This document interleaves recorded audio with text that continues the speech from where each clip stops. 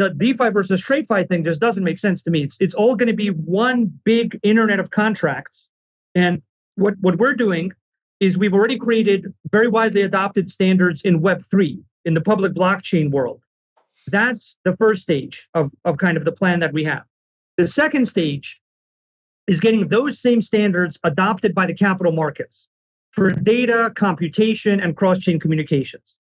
So that when you're in Web3 and you want to transact and you need a settlement price, you want to use the Chainlink price because it's the most reliable, secure price.